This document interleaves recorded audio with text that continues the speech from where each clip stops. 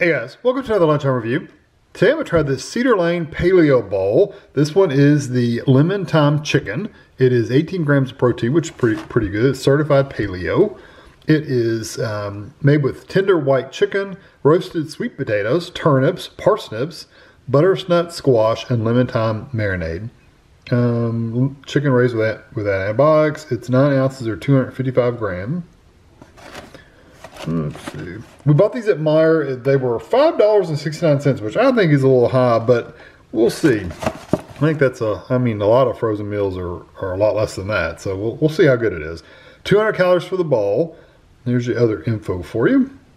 So the directions are right here. You can do this in the oven if you'd like. There's the conventional oven direction. Of course, we don't do no stinking ovens, but there they are if you want them. Microwave, we're going to, of course, the heating directions may vary. Make a 1-inch slit in the film, place the bowl in the microwave oven, heat on high for 3 to 3.5 minutes or until hot.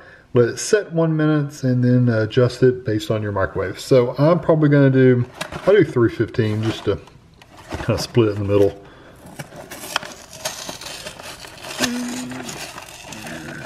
This is why you want pull tabs. Super monkey glue. Use Gorilla Glue on that box. There we go. So I'm going to take a fork and just poke some holes in this and get it in the microwave, and I'll be back. Okay, so here it is out of the microwave, and you can see it's pretty full of sweet potatoes and chicken. There's tons of chicken in here. The sauce is all in one spot. That's kind of disappointing because it's I have to really stir it up to make sure that everything is covered up. I wish they'd spread it a little evenly, but that's okay. We'll work with it. So I'm going to stir this up really good and let it cool for a minute, and then I'll be back. All right, give it a few minutes, just literally a minute to cool off. So we've got chicken, sweet potatoes, and I think that's either a turnip or a parsnip. I don't know. They look the same to me.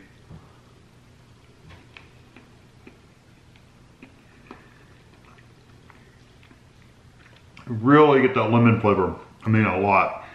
There's some spice there. Ooh. I mean, like spice, like burn your tongue spice. Wow, that sauce is spicy.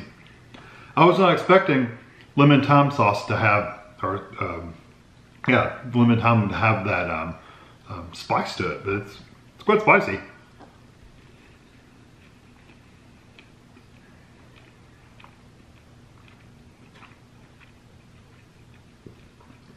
The chicken has a good flavor. It's tender, but very, very dry. I mean, super dry, the chicken is. At least that piece was. I mean, like, wow, it's dry. Almost like you've had chicken sitting out, or it's the day before and you've left it sitting out on the counter and it's stone cold, and you just heat it in the microwave for a little bit and warm it up a bit. That's what it's like. It's very, very dry.